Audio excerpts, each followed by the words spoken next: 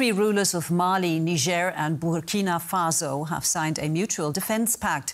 The Alliance of Sahel States agreement commits the three to assist each other in case of an external attack. Now, that could include an intervention like the one threatened by West African states against Niger's junta following its coup in July. Can unity save African nations? After placing their trust in Western alliances only to see them betrayed, African nations now join forces independently. Recently, 3 more countries have decided to form a new alliance, one that promises to be stronger than ECOWAS and other similar organizations. However, the question arises, will the West intervene to stop these alliances? Considering that such alliances could shift the balance of power, how might the West respond to this change? Let's find out.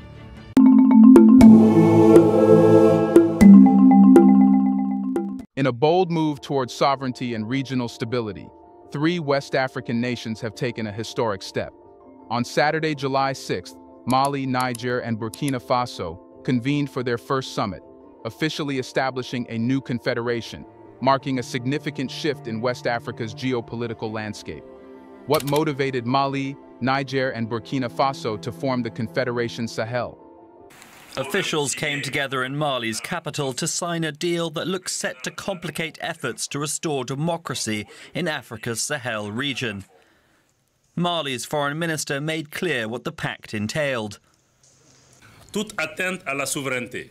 Any attack on the sovereignty and territorial integrity of one or more of the signatories will be considered aggression against the others, and it will entail a duty of assistance and relief on the part of all signatories.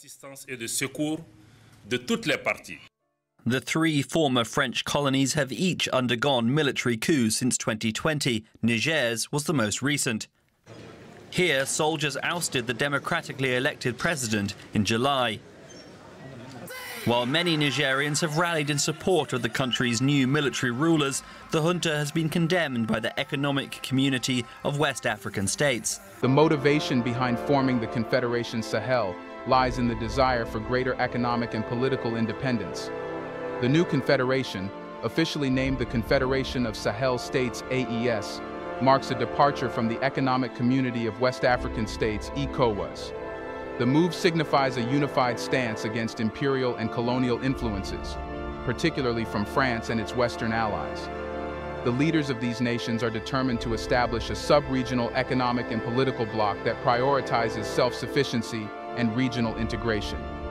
Historically, ECOWAS has been perceived by some as a tool manipulated by France and the European Union to maintain control over West African states. The imposition of sanctions on Niger following a coup exemplifies this control. These sanctions, including financial restrictions and trade halts, severely impacted Niger's economy and regional relations, prompting a reassessment of their alliances and prompting the move towards a confederation. The newly formed Confederation Sahel is not just a symbolic gesture, but a practical step towards a more unified and self-reliant region. By distancing themselves from ECOWAS, Mali, Niger, and Burkina Faso aim to break free from the economic and political shackles imposed by foreign powers. The Confederation is seen as a bold attempt to reclaim their sovereignty and chart a new course for their collective future. The first summit of the Confederation Sahel highlighted the commitment of these nations to greater integration and cooperation. The leaders announced a treaty that laid the foundation for this new alliance, emphasizing their shared goals and mutual support. This move is expected to have significant implications for the region, potentially inspiring other nations to follow suit. The decision to form the Confederation was not made lightly. It reflects a deep-seated dissatisfaction with the status quo and a recognition that true progress requires a fundamental change in approach. The leaders of Mali, Niger, and Burkina Faso understand that their future depends on their ability to work together and support each other in the face of common challenges.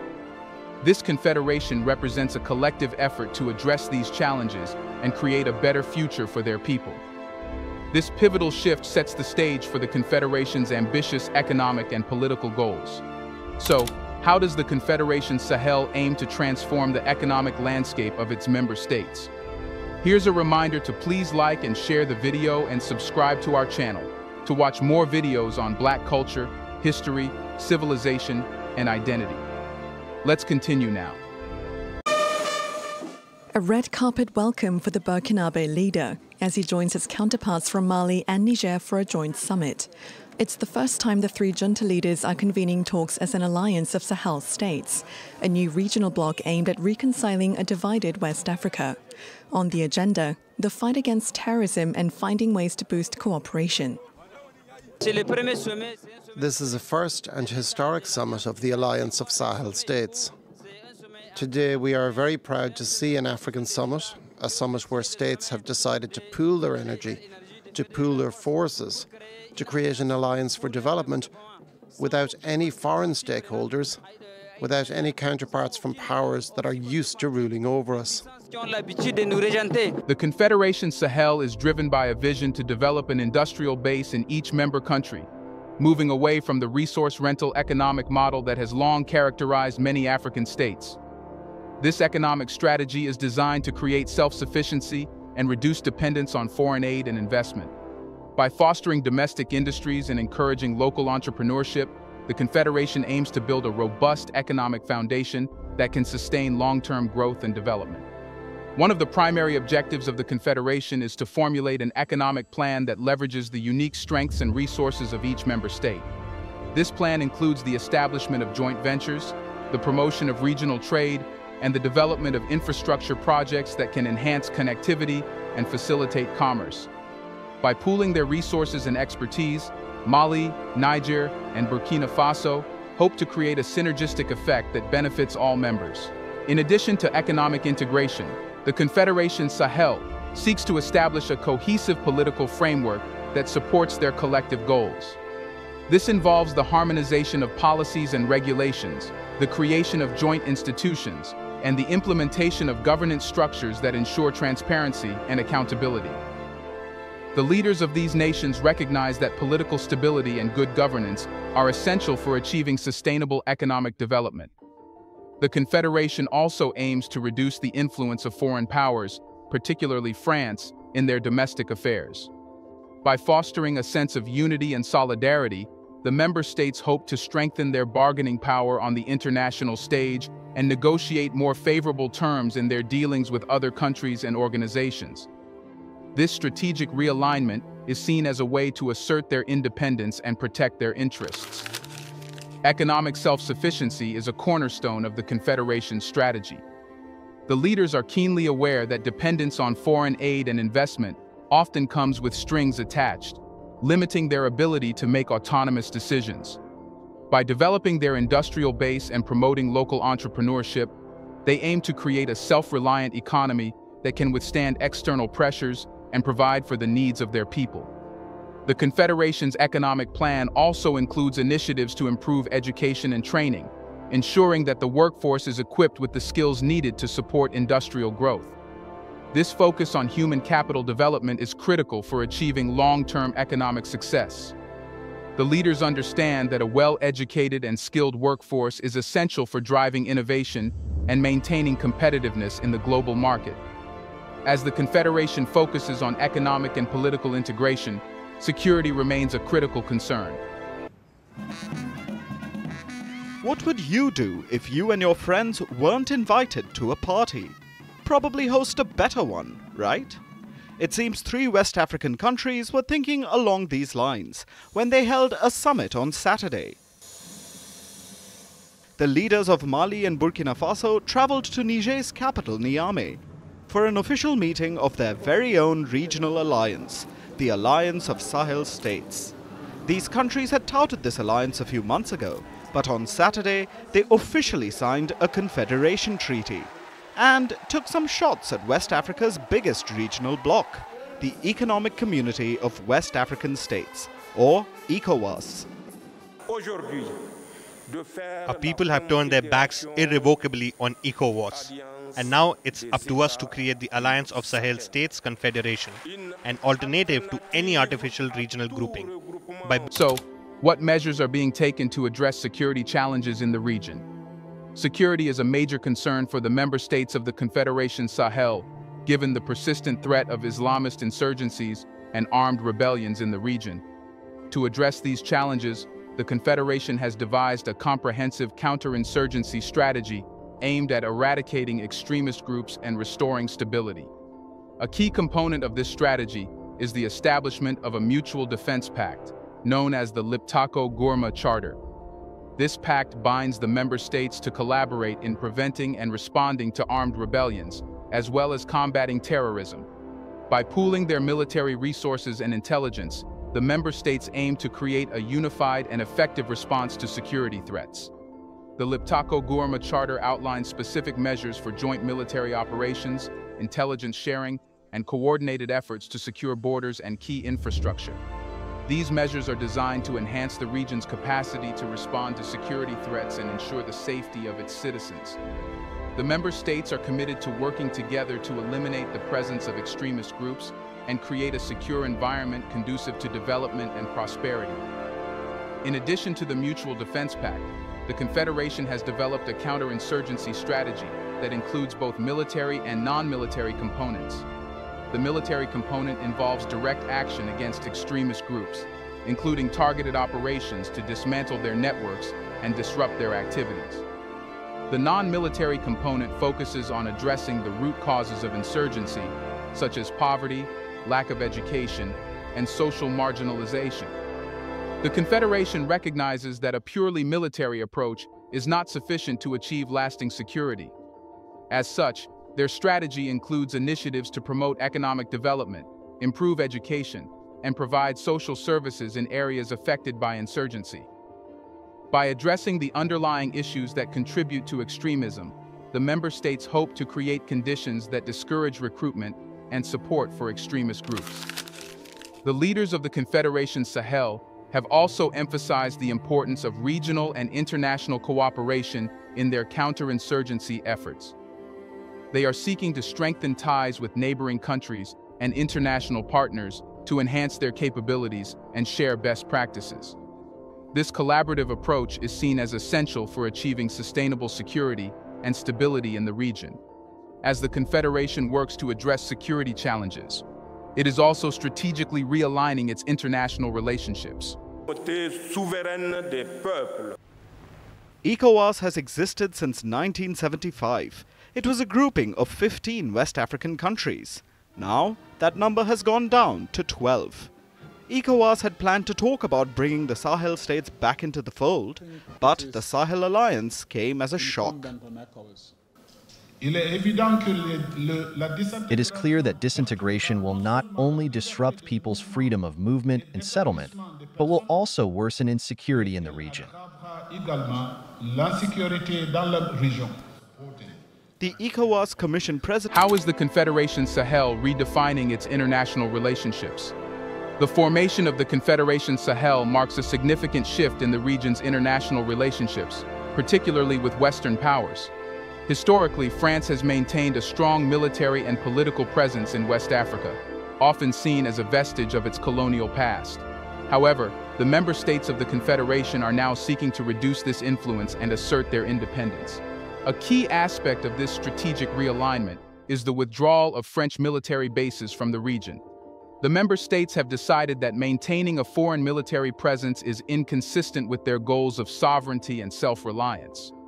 This decision is also a response to growing anti-French sentiment among their populations, who view the continued presence of French troops as a form of neo-colonialism. In place of French military support, the Confederation is exploring new alliances and partnerships. One notable development is the increasing cooperation with Russia. The member states have engaged in discussions with Russian officials to explore opportunities for military and economic collaboration. This includes the potential for Russian military training and support, as well as investments in key sectors such as mining and energy. The Confederation's leaders are also seeking to strengthen ties with other African nations and regional organizations. They are actively engaging with the African Union and other sub-regional groups to promote solidarity and collective action. This includes efforts to build a united front on issues such as security, economic development, and political governance. The strategic realignment extends beyond military and political relationships. The member states are also rethinking their economic partnerships, seeking to diversify their sources of investment and trade. This includes exploring opportunities with emerging economies in Asia and Latin America, as well as deepening relationships with traditional partners in Africa and the Middle East. One of the goals of this realignment is to reduce dependence on Western aid and investment, which often comes with conditions that limit the autonomy of recipient countries. By diversifying their partnerships, the member states hope to create a more balanced and equitable economic environment. This approach is also seen as a way to mitigate the risks associated with over-reliance on a single source of support. While the strategic realignment presents new opportunities, it also comes with challenges. From the south, the governments of Mali, Niger, and Burkina Faso signed a military alliance to fight terrorism and organized crime in the common space of the African region. The defensive military alliance was established in Bamako, the capital of Mali, by the heads of the military forces of Burkina Faso, Captain Ibrahim Traoré, Mali Colonel Assimi Goïta, and Niger General Tiani. According to the official statement, the three governments pledged to fight terrorism in all its manifestations as well as organized crime in the common space of the alliance. All this as part of the joint action plan to combat the actions of terrorist groups.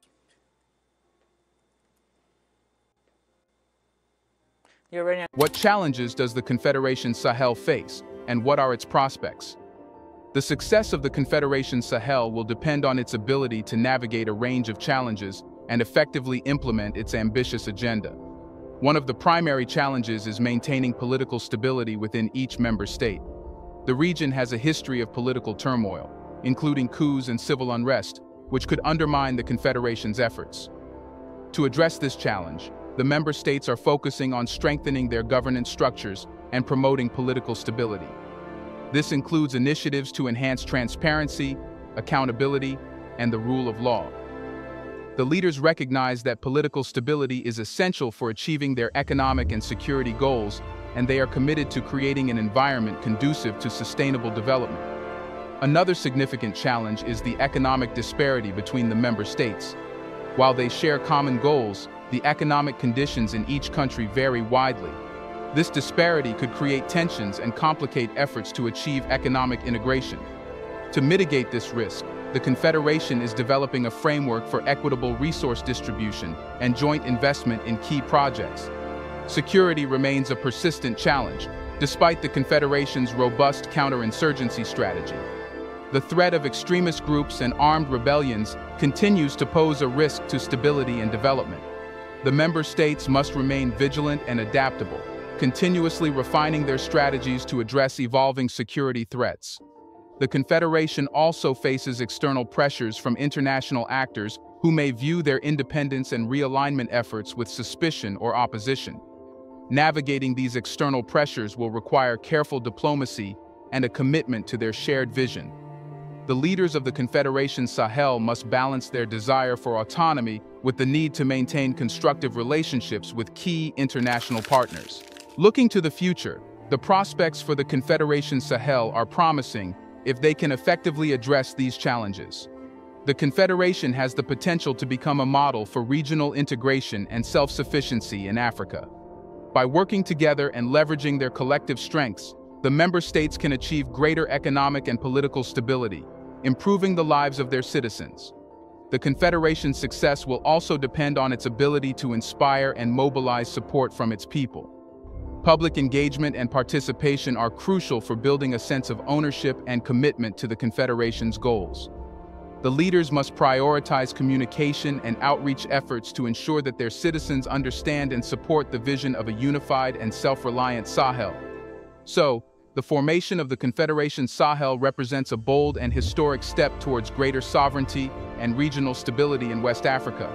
By uniting their efforts, Mali, Niger, and Burkina Faso aim to create a self-sufficient and secure region, free from the constraints of foreign influence.